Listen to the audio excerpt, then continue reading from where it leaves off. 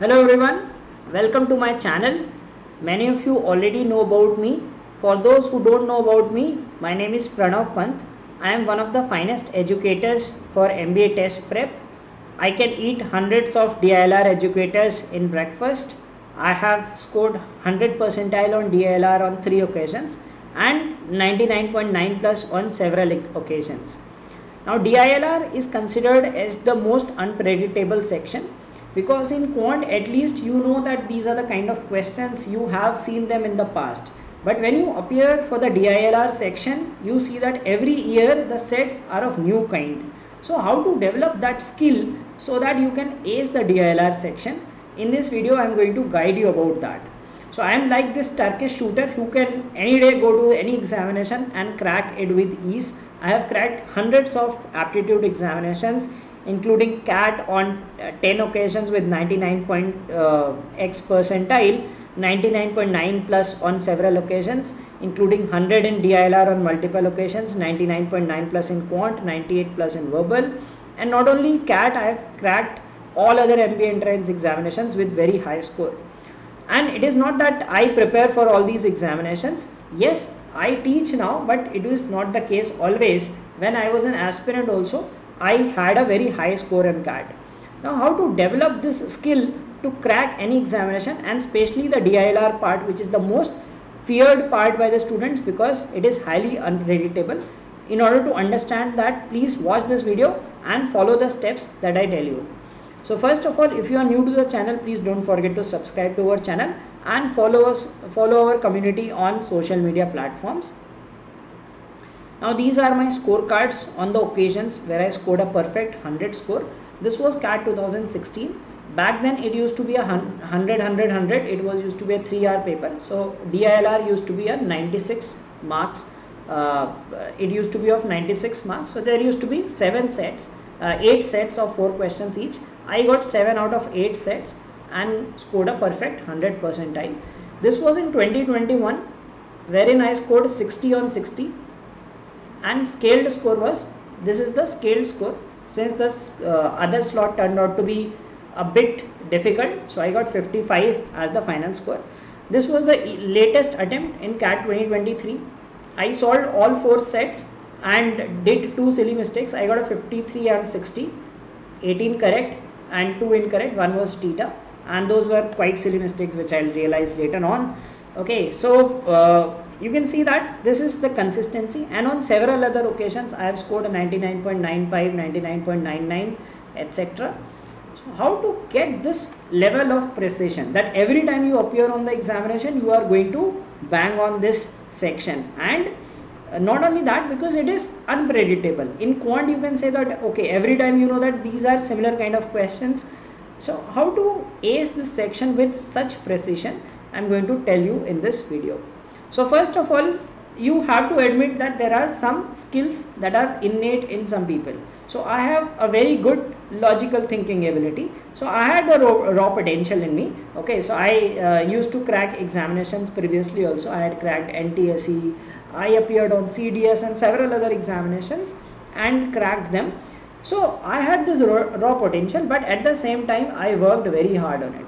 Okay, so it is not that just a talent, but also hard work which supersedes talent. Now this was the first time when I appeared on CAT when I was an aspirant like you back in 2013. Okay, I appeared on the CAT, and in the very first attempt I scored a 99.93 overall with a 99.97 in QA and DI. So back then QA and DI were separate section and VA and LR were together. So I scored heavily on this first attempt itself. So it is that I have been scoring high since the first attempt itself. It's not that I became an educator and I started scoring high. Not the case. I was already good at it.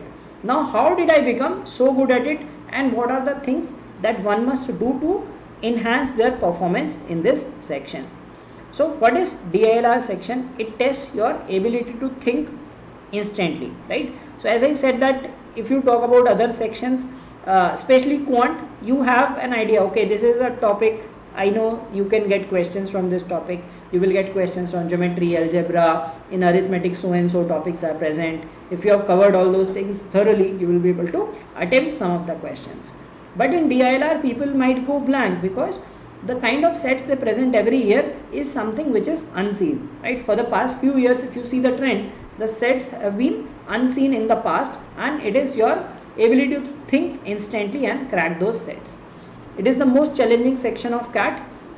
If you are already good at it, you may not agree, but yes, if most of the people agree that it is the most challenging section, very tough to crack. There is no defined syllabus. Okay. Although there are some topics from which you generally get questions, but there is no defined syllabus. You can have a puzzle which cannot be classified as a DI or a pure LR. It is a mix of things. So the kind of puzzles that you get are quite unique, and it is full of surprise elements. Sometimes you might end up getting a question on games and tournaments. Sometimes it could be Venn diagram. For 2 years you see Venn diagram is being asked. Third year it disappears. The kind of sets every year keep changing. Okay, so it is full of surprises, and it is only in that phase, in those 40 minutes, you have to crack the examination. Now, if you look at the score and versus percentile, this will give you some good understanding of it. So, if you look at this, these years 2020 and 2019, 2020, if you talk about 2021, there was one DI included. As a result, you see the scores are bit higher. Okay, so 24.5 out of 60 for 95 percentile and 36 for 99.5. So scores are a bit higher. 2019 was also on a moderate side. So there was a DI which made things easy. 2019 was slightly moderate, and all these years it has been a difficult game to crack. Okay, very difficult to crack, because if you see, even if you get half of the score, like if you take the halves of these 30, 30, 30, you are above 99 percentile. So if you score half, 50% agar aap le आओगे, so you are definitely 99 plus in case the paper is difficult. And in case you get let us say 1/3, if you see 1/3 19, 19, this was 1/3 is 24, so 25, okay, 1/3 32. So if you score 1/3, you are approximately 95 plus percentile. Okay, 95 percentile plus. So you do not have to attempt the entire set to become a hero, right? Although there are some people like me who would attempt all the sections, all the sets, and score a 100 percentile. So there is a huge difference between 100 percentiler and 99 percentiler. Like as I said that I had a 100 percentile at a score of 53. So even if you had half of it, you would get 99 percentile. So only 1% in that second half of the scoring range. Similarly, I had 55 here. So if you had 34, you would have got 99 percentile. So there is a huge difference between 99 percentiler and a 100 percentiler. And as you solve, like let's say 3 sets, if you have solved, you would definitely go 99.9 plus. If you solve 2 sets, probably you are around 99 percentile. And even if you solve 1 set, let us say आपने just एक set solve किया with full accuracy, आपने 15 marks का, एक set होता है 15 marks का. If you got 15 marks, you would have got around 90 percentile. Okay, so it is that difficult that only 10% of the people are able to solve 1 set completely. Now, what is the reason behind it is, first of all, preparation level. Okay, of course, potential is a big factor, because people are a lot of people may not be that smart at solving problems. One is preparation thing. They do not prepare accordingly. They have not covered all the topics. So one mistake is in preparation. You do not cover all the topics, right? People ignore some topics. Some people focus on only certain topics. As I told that the topics are quite random. So one is you need to prepare all the topics. Do not focus on only on certain topics. Then second thing is reading speed. Right? Not many people will talk about this. But if you see the CAT DILR, they are quite lengthy in terms of text. So if your reading speed is good, it will help you in DILR also. Okay, that is one thing that is lacking in people. And thirdly is like one is set picking skills. So I will talk about this, that how to pick the right set to start with. And the fourth thing is, of course, there is one big thing which you need to take rid of, that is ego. Right? There are a lot of people who are egoistic. While attending the question, they do not leave it. They think that अब start किया तो करके ही रहेंगे. Okay, so that is a big red flag. And the next thing is panic during the test. So if you need to work on all these 5 things to as the set. ठीक है, अब क्या है कि ये दो चीज़ें तो आप प्रिपरेशन पार्ट में कर लेते हो.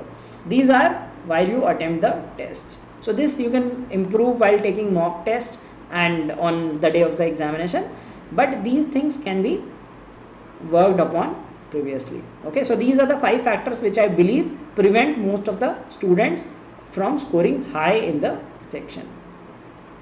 Now what are the different sources of preparation? If you talk about books, books are there for CAT for all sections, for DILR also you have books, but I believe that they are usually obsolete. Okay, the kind of sets they have may not match the kind that you get these days. There are past year papers which is a very good source, so you can start from 2017 to 2023. You will get all these good sets to practice, some around 100 odd sets. Okay, and late 90s till 2008 you have the sets.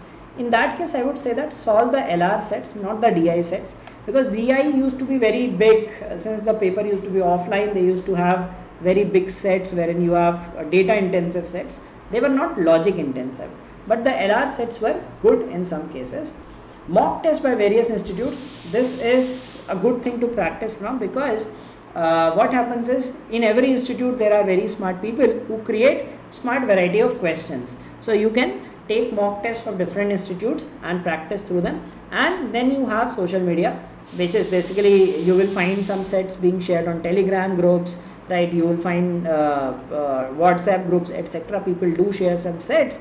And I also have a YouTube channel of my own, which is the biggest free resource for DILR preparation. So my channel's name is Aptitude Jab, which has 400 plus free sets for DILR. My target is 500 by CAT 2024. Let me help this achieve this target. Okay, so that people benefit a lot through my content on YouTube. Okay, then one thing which people do not work upon is, see, people go for the conventional way.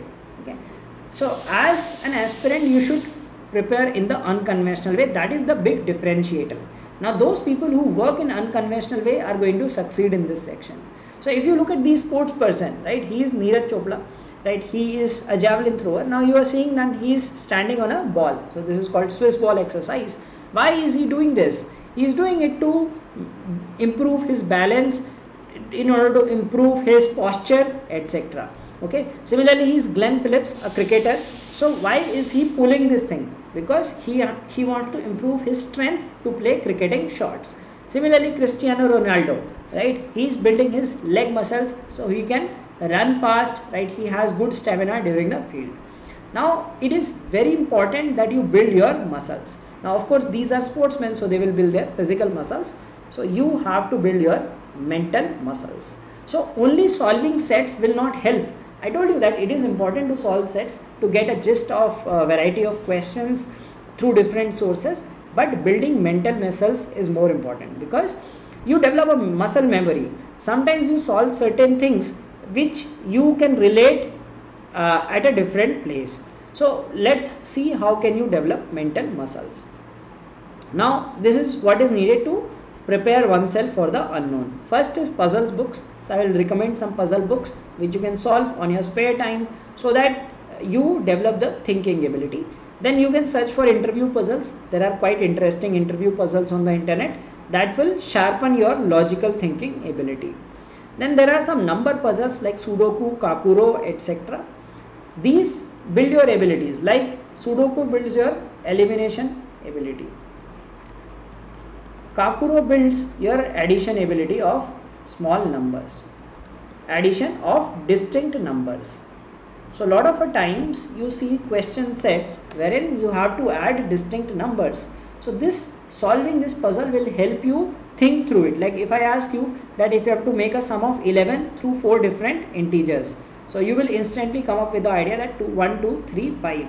If you have to make 28 from 3 numbers, right, the numbers should not be more than 10. So you will say 10, 10, 9. I mean, in this case it's a repeat, but at these things, these puzzles will help you to add the numbers fast. So whenever you see the data present over there, you are able to think fast through them and process them.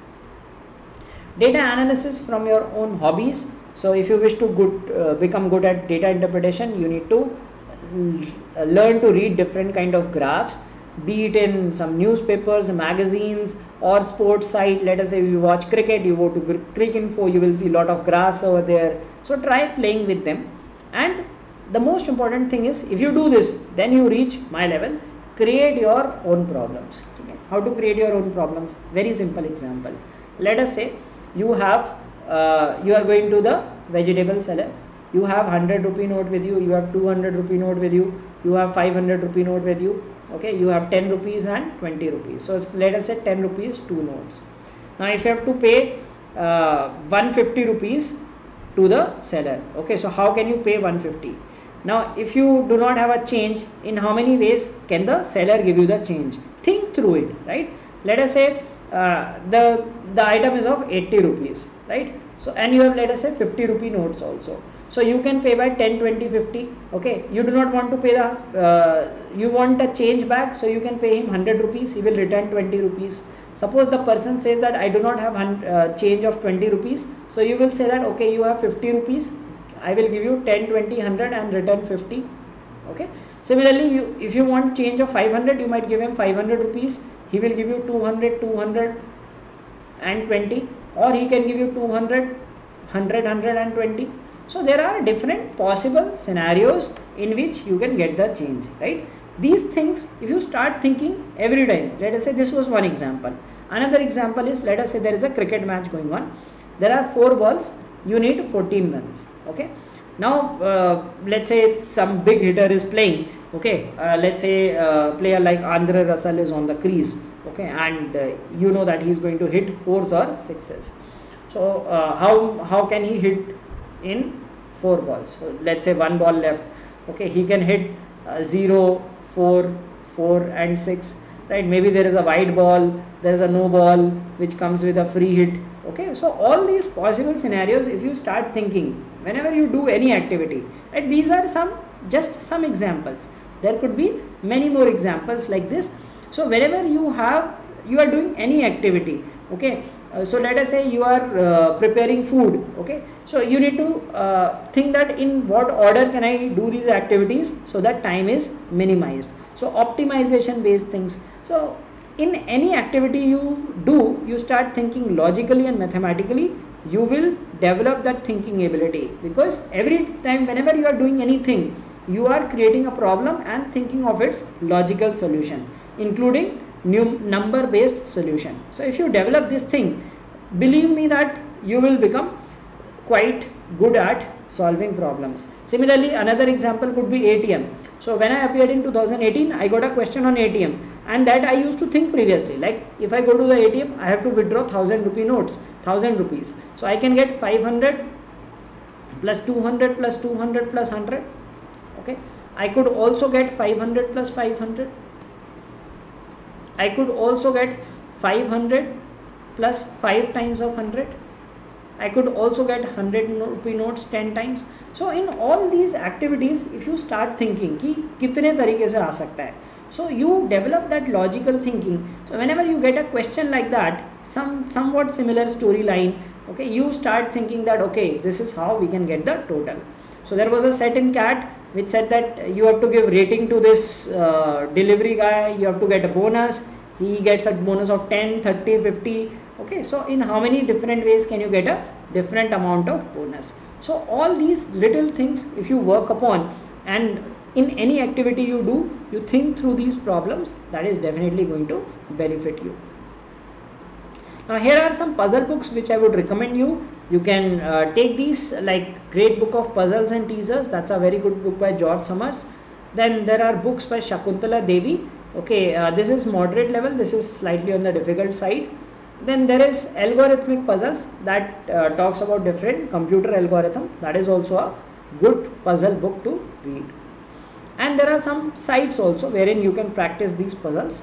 So there is a site, Puzzle Mix. It has a very good collection of number puzzles. I told you those Kakuro, Hitori, Sudoku and all those. So you will get number puzzles every day. You can start with easy ones, then go on to moderate and then difficult levels. So there are puzzles across different levels. Every day they come up with new puzzles. So solve these puzzles occasionally.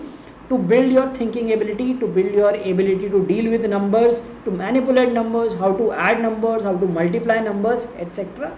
So these will sharpen your brain in terms of logical ability. So apart from just solving the sets, do these activities that will definitely help you in your preparation. So that was the preparation part. Now it is how to tackle it during the examination. As I said that there are a lot of people who prepare well but they panic during the exam. So first and the foremost thing is know your strength to identify which set to attempt. For example, I am very good at numbers, right? If you ask me any question based related to numbers, that how to add such numbers, how to multiply such numbers, I can do it very quickly. My calculation speed is super fast. So I will go with a set that has numbers involved in it rather than just a simple arrangement. So if there is a number puzzle versus an arrangement based puzzle, I will pick the number based puzzle. Then navigate through all the sets. It is quite important to navigate because what happens is the first set you might see might be the most disastrous set of the paper. So just navigate through the sets, take 2-3 minutes to just skim through it and understand what needs to be done. So if it's a number based puzzle, you know that okay, something needs to be done here. It's a Venn diagram, you know that okay, 3 set Venn diagram or 4 set Venn diagram, you'll have to draw a Venn diagram. It's a games and tournament, you have to make the structure or scoring of the tournament. So navigate through it and then based on your strength, pick the first set. Shuffle between the sets, it is very important. Now this is what most people do not do. They try to attempt one set completely, then move on to the another set. Now what I do is, I see the set, let's say 2-3 minutes, I have skimmed, right? I know that okay, this is the set that I am going to attempt. I attempt it for 5 minutes, okay, 5 to 7 minutes attempt करो, then look at the questions. Okay, 5 to 7 minutes में एक थोड़ा idea आ जाएगा कि whether it is doable in the sense कि time में हो पाएगा या lengthy or it's a trap means you are completely lost in that set. Okay, so 5 to 7 minutes में देख लो, फिर उसके बाद 1-2 क्वेश्चन देख लो, probably you can answer some of the questions, then switch to set 2. Okay, then again 5 to 7 minutes you give, then move to set 3. Okay, give some time, do the same things, and then finally when you have seen all the 4 sets, see the biggest problem is people are unable to see all the 4 sets. Most of the aspirants get trapped in one set itself. Some aspirants who are smart are able to do 2 sets, one set they were able to do, another they attempt more. Some students might go on to 3 sets. There are rarely few students who attempt all 4 sets or at least see all 4 sets. वो देखते ही नहीं हैं, उन्हें समझ में नहीं आता. So if you do this strategy, probably in 20-25 minutes you must have seen all the sets. All sets you are aware of. You know into the depth also which set can be attempted. अगर मान लो आपने 20-25 minutes में you attempted 4-5 questions also. ठीक है, आपने just 4-5 question भी कर लिए, 1 from each of the sets, क्योंकि कुछ information तो partial पढ़ के आ जाती है, right? Now you have around 15 to 20 minutes. There will definitely be a doable set. तो यहाँ से आपने एक doable pick कर लिया plus 5 questions. So you have done almost 9-10 questions which would approximately give you 99 percentile. So this shuffling between the sets is a key skill which very few people use, and if you use it, I can guarantee you that if your preparation is good, of course your preparation should be good, your aptitude levels should be good. If you apply this shuffling between the sets, I can guarantee you that you will start scoring well in your mocks as well as in the examination.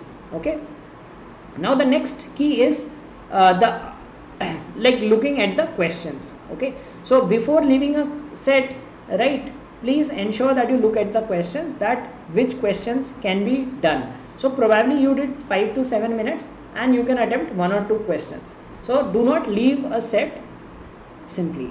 And the art of letting go, sometimes the set can be a trap, or maybe your brain is not clicking at that moment. It is perfectly fine, just let it go. Okay, yes, there has been some damage in the paper, look at the 1 or 2 questions, if doable, fine, if not, go to another set.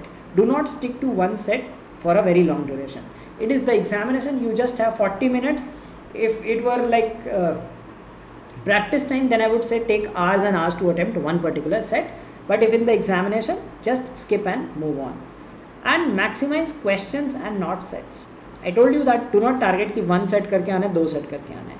try to attempt maximum questions. So if you see all sets, probably you can do many more questions than you actually would be doing if you are doing set wise. So these are some techniques that one needs to apply.